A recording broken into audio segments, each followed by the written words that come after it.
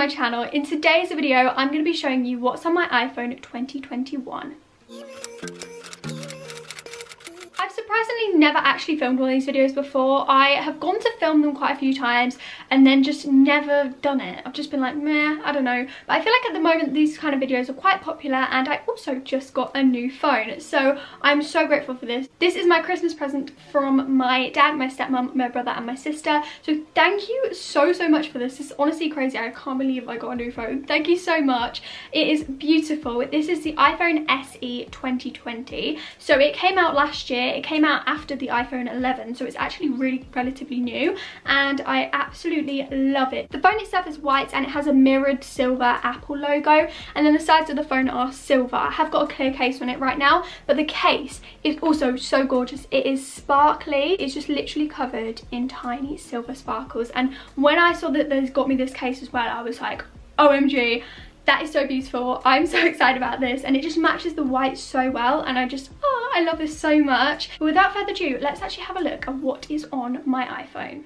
Alright, so I've just moved over to the side of the screen so you can see over here a bit bigger what my actual phone looks like inside. So my lock screen. My lock screen is a mood board. Now this is like a manifestation mood board. It's just a good vibes mood board, you know what I mean? So I went on Pinterest and I had a look at some neutral coloured pictures, added them to a mood board, like pin board thing on Pinterest, and then just screenshotted them all, cropped them, and then I used PicsArt to make a collage with all of these, and I absolutely loved it. I also used PicsArt to edit in the 133,000 subscribers under Sparkle Rewind. Moving in to the phone, my home screen. OMG, I'm in love with this home screen, I've just got to say it.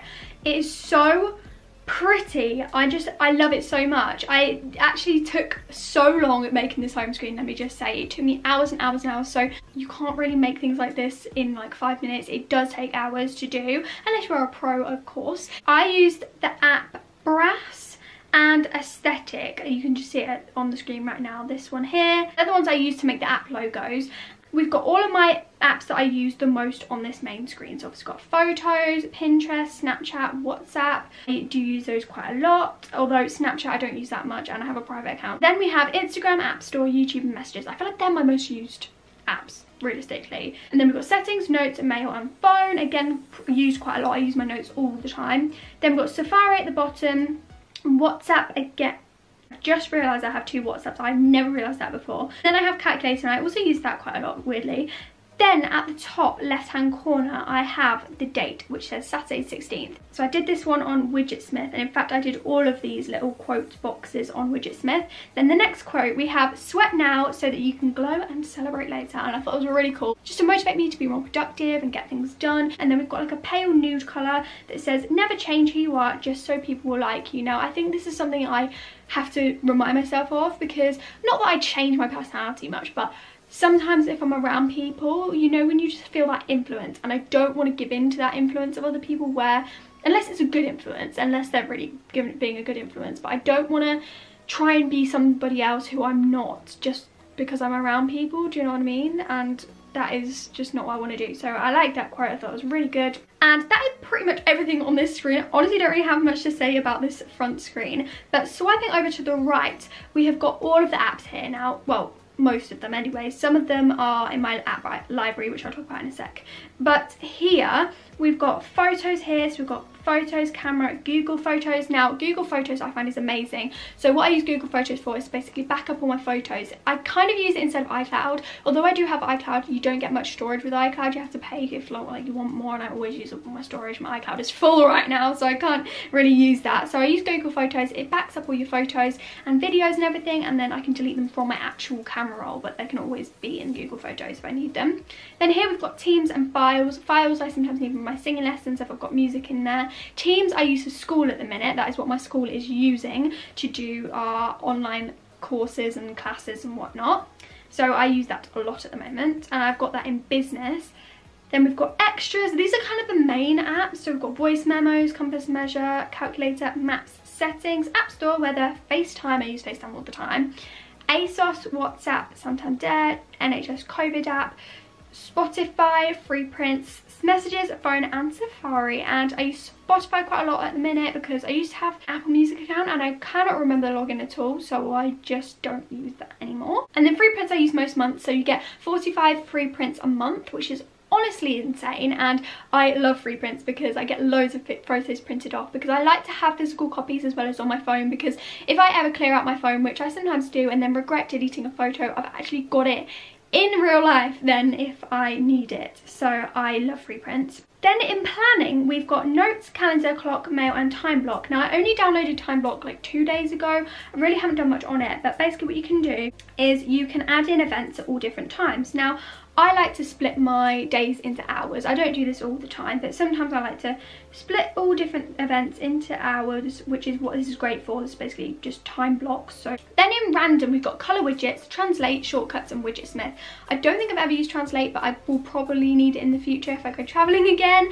And then we've got shortcuts, widgetsmith and color widgets are what I use for doing these little quotes, obviously. So I don't actually think I've got any colour widgets on my screen right now. However, I did use them in the past, and that is quite cool because you can do all different dates and times and different sizes and patterns and everything, so it's pretty cool. And then shortcuts, you do need shortcuts to do the app logos and stuff, so I do use shortcuts quite a lot. Again, I'm not going to go into detail how you do it, but you can use shortcuts to change your app logos. Then in socials we've got WhatsApp, Pinterest, Snapchat and Instagram. Pinterest I use all the time, however I don't really have like a Sparkle Rewind account on there, so I can't really tell you guys what the account is because I just kind of use it for my personal stuff, if you know what I mean. However, if you do want me to make a public sort of Pinterest account, then do let me know and I can probably do that because I feel like that'd be quite cool. Then Snapchat, like I said, use a fair amount, but it's kind of like a private account. And then Instagram, if we head on to Instagram here, this is my Instagram, so it's just at Sparkle Rewind. If you do want to check out my account, please do, and follow me on there, that would be lovely. And I've been uploading quite a lot recently. Then going into this next folder, we've got Wallet, Health and Find My iPhone. Rarely use any of these apps, that's why it's in an unused folder. I do sometimes use Health app to track my periods, but apart from that I don't really use it. Then editing, I feel like this is one of the busiest folders other than extras.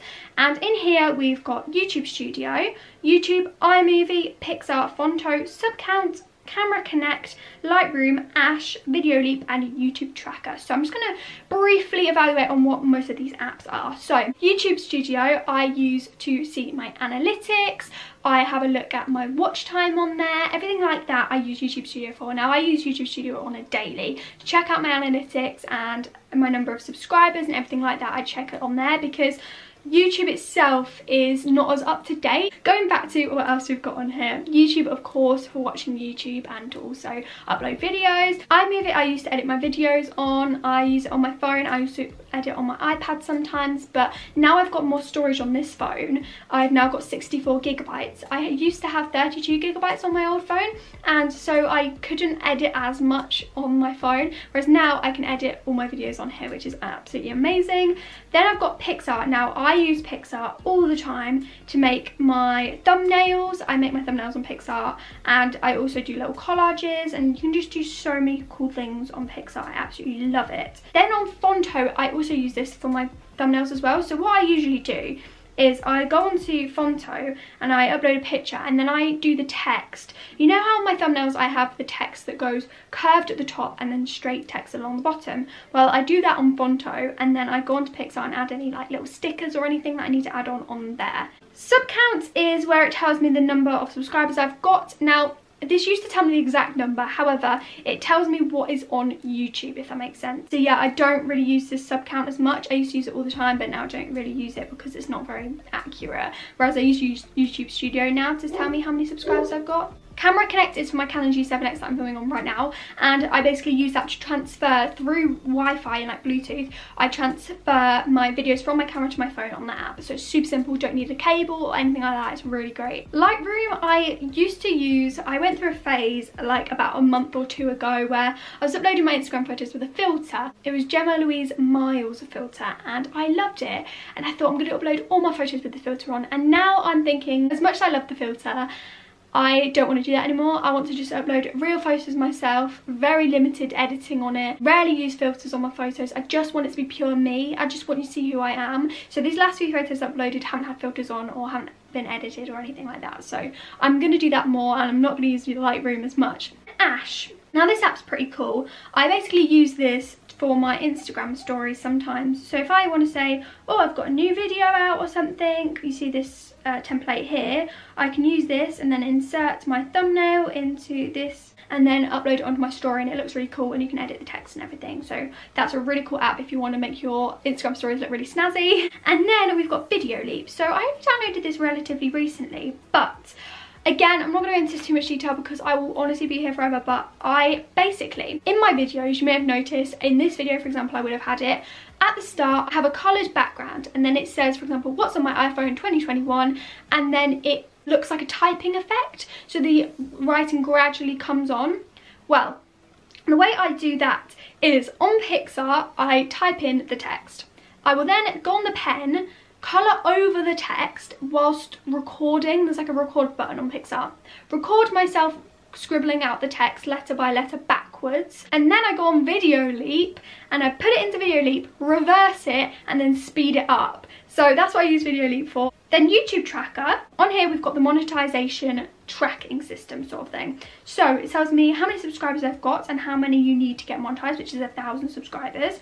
And then you need 4,000 watch hours to get monetized. Now, as you can see on here, it says I've got 3,989. The thing is, that is not even correct. First of all, that's not correct according to YouTube Studio. YouTube Studio is telling me I've got over 4,000. I've got 4,015 watch hours, I think. And YouTube on my laptop is a bit slower at updating. And that is telling me that I've got 3,997. On here it's telling me I've got 3,989, which I know is incorrect. I don't really use this app that much. However, there is a really cool bit when you click on this bit at the top, and it basically tells you how far you are to your goals. So as you can see, I'm 100% of the way to 1,000.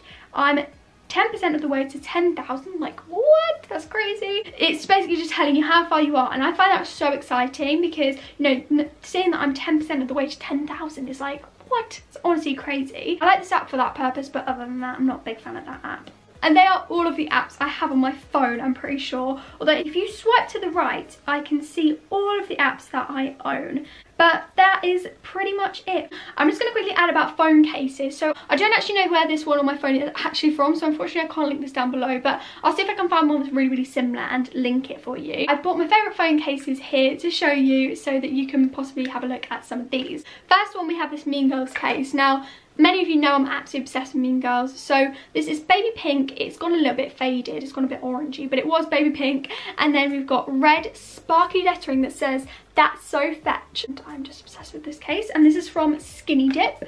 This Olaf case here is from Primark. Now, I did get this over a year ago, so I'm not 100% sure if you can buy this, but I always put this on my phone at Christmas time, and it has snowflakes, holographic snowflakes, moving around in it, and then it's got Olaf like reading, just jumping up and down, and like just really cool. And then this phone case here is from AliExpress. Now, me and Megan have this matching phone case, so she has the other half. So this is me singing with a hairbrush in my pajamas, like me and Megan at a sleepover. Absolutely love these, and I'll link all these phone cases that I can down below. And that is it for today's video. I really hope you enjoyed. I hope you enjoyed seeing what's on my iPhone, seeing my phone cases, and please let me know if you want to see any videos about how I did my lock screen, how I did my home screen with the apps and everything, how I edit my videos, how I edit my thumbnails, any videos like that. Please comment down below and let me know, because I will 100% do them. So thank you so much for watching. I will see you again soon. Lots of love, Sparkle Rewind. Bye!